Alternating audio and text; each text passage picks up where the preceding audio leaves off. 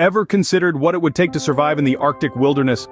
Let's delve into a world where the thermometer regularly dips below freezing, where the sun bows out for months at a time, shrouding the land in a cloak of darkness. This is a place where isolation is not just a state of mind but a stark reality. The Arctic wilderness, a vast expanse of white, is as beautiful as it is unforgiving. It's a place where nature reigns supreme and humans are mere visitors. Here, resources are scarce. There are no grocery stores at the corner, no warm beds waiting for you at the end of a long day. It's a constant battle against the elements, a test of endurance, resourcefulness, and resilience. You must learn to adapt, to use what little you have to survive. Now imagine that's your reality. Welcome to life below zero. Survival begins long before setting foot in the Arctic. This is not just a saying but a fact that stands between you and the harsh, unforgiving Arctic wilderness. The process of survival starts from the moment you decide to embark on this journey, and the key to it lies in preparation. The first aspect of preparation is physical conditioning. The Arctic is not a place for the faint-hearted or the physically weak. Its extreme temperatures, icy winds, and treacherous terrain demand a high level of fitness. You need to build strength, stamina, and endurance to withstand the Arctic's harsh conditions. This includes rigorous training, adopting a healthy diet, and acclimatizing your body to cold weather. Remember, the Arctic does not show mercy to those who are ill-prepared. Next on the list is survival training. Knowledge is indeed power in the Arctic. Knowing how to navigate, build shelter, find food and water, and signal for help can be the difference between life and death. Survival training equips you with these essential skills. It's not just about reading manuals or watching videos, but about practical, hands-on experience. It's about learning to make fire with limited resources, understanding how to read the Arctic's unpredictable weather, or knowing which Arctic plants are edible. Lastly, mental toughness. The Arctic is not just a physical challenge but a mental one. The isolation and constant threat of danger can play tricks on your mind. It's essential to be mentally prepared to face and overcome these challenges.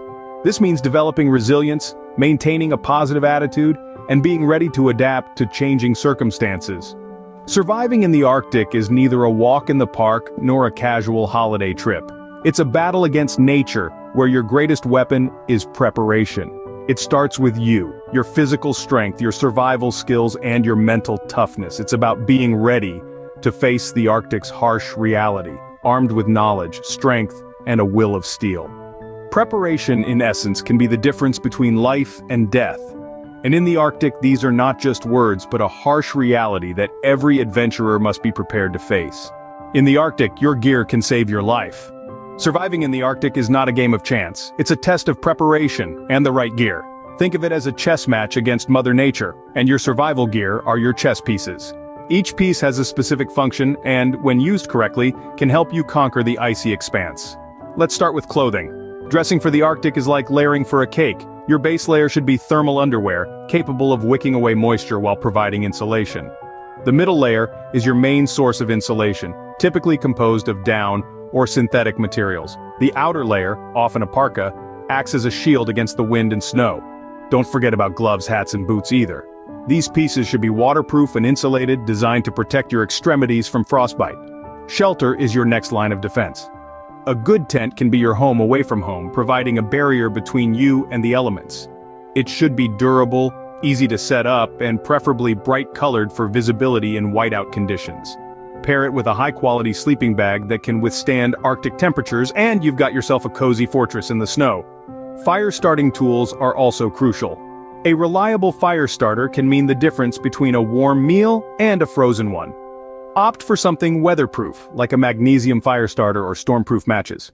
Remember, in the Arctic, where finding dry fuel can be a challenge, every spark counts. Finally, navigation equipment.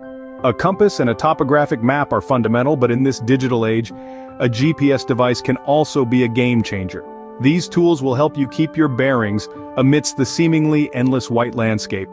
Remember, the right gear isn't a luxury, it's a lifeline. With the correct preparation and the right equipment, surviving the Arctic can move from the realm of impossibility to the domain of achievable. So gear up, plan carefully, and respect the power of the Arctic. In the Arctic, finding food and water becomes a daily battle. In this icy expanse, every morsel of food and every drop of water counts. The Arctic doesn't just hand you these precious resources on a silver platter, you have to work for them. To start off, let's talk about finding food. Ice fishing is a common method used by the natives and experienced adventurers. It's a simple concept, really. You drill a hole in the ice, drop in your line, and wait for a nibble. Of course, this requires patience and a lot of warm clothing. Hunting is another option. The Arctic is home to a variety of wildlife, from caribou to seals. However, hunting requires skill and knowledge of the animal's behavior. It's not just about pulling the trigger. It's about tracking, stalking, and striking at the right moment. Remember, the Arctic is their home, and they know it better than you do. Now let's move on to water. In the Arctic, water is everywhere, but not all of it is drinkable. Eating snow or ice can lower your body temperature and lead to hypothermia. The best way to obtain drinkable water is by melting ice or snow and then boiling it. But what if you're on the move and can't start a fire to melt snow? This is where carrying a portable water purifier comes in handy. These devices are compact, lightweight, and can turn snow or ice into drinkable water in a matter of minutes. However, finding food and water is just part of the battle. You also need to ration your resources. It's tempting to feast when you catch a big fish or find a clean source of water, but in the Arctic, you never know when your next meal will come. So, whether it's patiently waiting for a fish to bite, tracking a caribou, or melting snow for water, survival in the Arctic is about resourcefulness and resilience. Remember, in this unforgiving environment, every meal is not just food. In the Arctic, every meal is a victory. A good shelter can shield you from the Arctic's deadly cold. In the unforgiving Arctic wilderness, a well-constructed shelter can mean the difference between life and death. It's your fortress against the frigid winds, your sanctuary against the biting cold, your refuge from the relentless elements. When building a shelter in the Arctic, you need to keep three key factors in mind: insulation, wind protection, and structural integrity. Let's delve into each of these a bit further. First, insulation. Insulation is what stands between you and the bone-chilling Arctic cold. It's the layer of warmth that traps your body heat and keeps the icy air at bay. There are various options for insulation in the Arctic. You can use snow, which is a surprisingly good insulator, or natural materials like moss and animal skins if available. The goal is to create a barrier that prevents your body heat from escaping into the cold. Next, wind protection. The Arctic is infamous for its harsh, howling winds. A good shelter must be able to withstand these gusts without collapsing or letting the cold air seep in. Construct your shelter with the entrance facing away from the prevailing wind direction. This will help to reduce wind exposure and keep your shelter warmer. Lastly, structural integrity. Your shelter needs to be sturdy enough to withstand the Arctic's unpredictable weather conditions. Whether it's a snowstorm or a blizzard, your shelter should be able to hold up under pressure.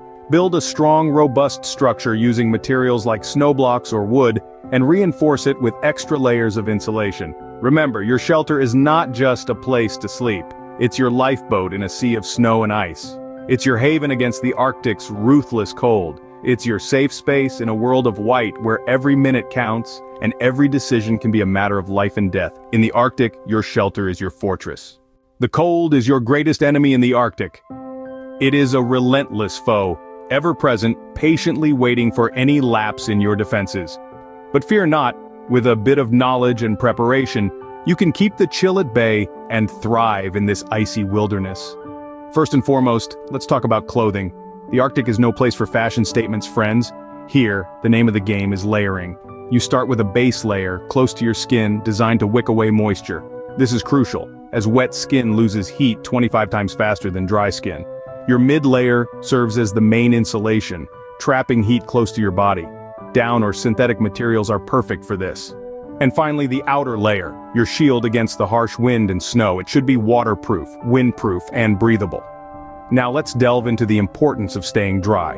Remember, water conducts heat away from your body about 20 times faster than air. Wet clothing, sweat, or even a dunk in icy water can rapidly lead to hypothermia. So keep dry. Change out of wet clothes as soon as you can and be mindful of sweat. Pace yourself when doing strenuous activities to avoid overheating. And now, we come to one of humanity's oldest allies, fire. In the Arctic, a good fire can mean the difference between life and death. Not only does it provide heat and a way to dry wet clothing, but it also serves as a beacon, a source of comfort, and a way to cook food. Building a fire in the Arctic may be challenging, but with practice and the right tools, it's entirely doable. Remember, the cold doesn't have to be your enemy. With the right clothing, the awareness to stay dry, and the ability to build a fire, you can turn this formidable foe into a manageable challenge. Remember, in the Arctic, warmth means survival. In the Arctic, getting lost can mean certain death. These chilling words ring true in an environment where every turn looks identical and the horizon stretches into an infinite expanse of white. In this unforgiving terrain, navigation isn't just about finding your way, it's about survival. One of the most reliable navigational tools in the Arctic is the trusty compass. However, it's important to remember that the magnetic North Pole isn't the same as the geographical North Pole. Compasses in the Arctic can behave unpredictably, so it's always a good idea to carry a topographic map and understand the concept of magnetic declination, which is the angle between magnetic north and true north. The night sky can also be a faithful guide. Polaris, or the North Star, is a constant beacon in the Arctic sky. Its position relative to the horizon corresponds roughly to your latitude, and it's always due north. The constellations Ursa Major and Ursa Minor, also known as the Big and Little Dipper, can help locate Polaris. Landmarks, although few and far between, can be vital in Arctic navigation. Unique formations such as distinctive mountain peaks or unusual ice formations can give you a point of reference. But be cautious. The shifting nature of the Arctic landscape can make these landmarks appear to move, which can be disorienting. Speaking of disorientation, let's talk about whiteouts. These are conditions where the landscape and sky become a uniform white, erasing the horizon and creating an illusion of a never-ending expanse. It's easy to get disoriented, and even the most experienced explorers can lose their sense of direction. In these situations, it's crucial to stop, stay put, and wait for conditions to improve. Remember, the Arctic is not a place to test your luck. Every step must be calculated, every decision deliberated. The margin for error is minuscule, and the cost of a mistake can be life itself. So, when navigating the Arctic, keep these techniques in mind. Respect the land, and above all, trust your instincts. In the Arctic, every step counts. Surviving the Arctic is more than just a physical challenge. It is a test that pushes the boundaries of the mind and spirit, plunging deep into the human psyche, unearthing the raw essence of our being. The Arctic wilderness is not just a geographical location on a map, it's a state of mind. It's a place where the primal instincts of survival converge with the sophisticated cognition of human ingenuity. The Arctic's relentless and unforgiving environment strips away the superficial layers of our existence, exposing the core of who we truly are.